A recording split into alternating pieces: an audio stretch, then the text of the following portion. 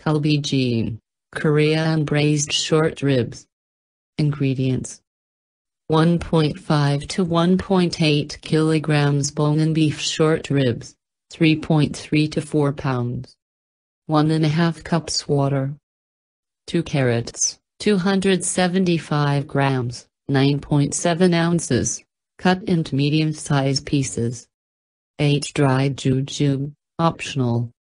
10 ginkgo nuts, peeled, optional. 10 chestnuts, peeled, optional.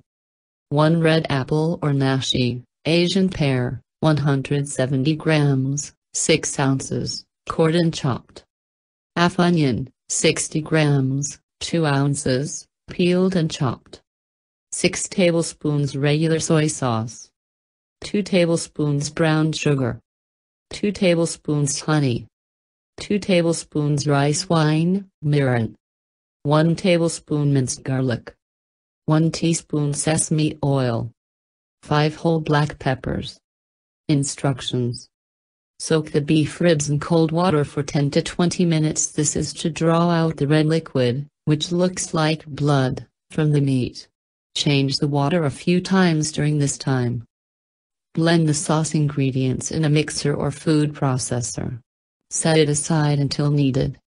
In a large pot, in rolling boiling water, boil the ribs for 6 to 8 minutes over medium-high heat. Drain the water and rinse the ribs in cold running water. Cut off any obvious excess fat from the ribs. Place the ribs in a Dutch oven and pour the water in, 1½ cups. Add 2/3 of the sauce. Boil them over medium heat for about 30 minutes, covered. Stir gently and change the position of the ribs. Reduce the heat to medium-low and continue to simmer for about 10 minutes, covered. Add the remaining ingredients, carrots, jujube, ginkgo nuts, chestnuts and the remaining sauce, and continue to simmer it over medium-low heat for about 20 minutes, covered. By now the ribs should be fully cooked, but they may not be tender. Continue to simmer them over medium-low heat until your desired tenderness is achieved. I normally simmer it for an additional 1 hour, covered. Depending on how long you simmered it, you may still have a reasonable amount of sauce, liquid left in the pot.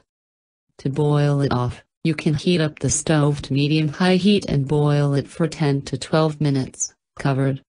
This should thicken the sauce and leaves just the right amount of it at the bottom of the pot.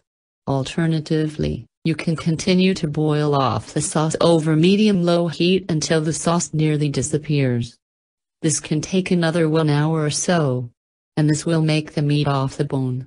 FYI, many Korean moms would say that the bones shouldn't fall off as it's visually less appealing when you serve it.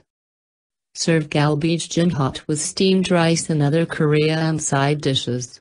To reheat, add 1/3 cup of water in a Dutch oven and boil it for 5 to 7 minutes over medium-high heat, covered.